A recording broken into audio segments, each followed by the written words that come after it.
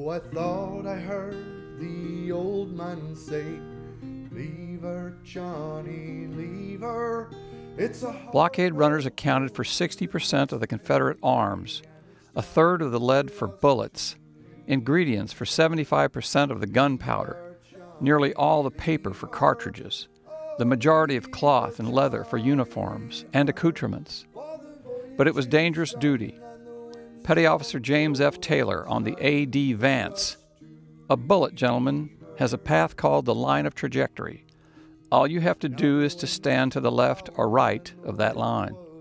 The new Confederate States of America did not have the industrial base to support itself for the coming war, nor did they have a large enough merchant fleet to import adequate war supplies. The South looked to Great Britain for vessels and supplies. The British saw the opportunity for immense profits, supplying goods to the new nation from the sea. The blockade of southern ports caused a revolution in shipbuilding. Steel-hulled, shallow-drafted, fast steamers carrying large cargoes past the Union ships, arriving from Bermuda, Nassau, and Havana, mostly in the darkness.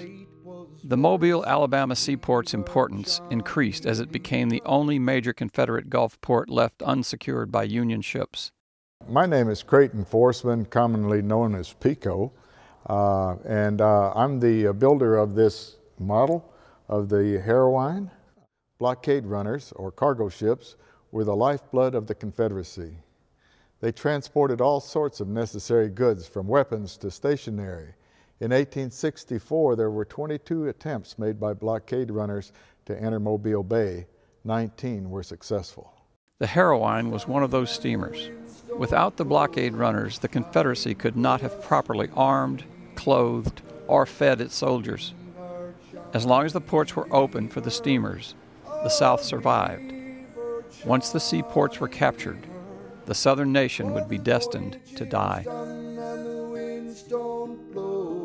It's time for us to leave her. Yes, it's time.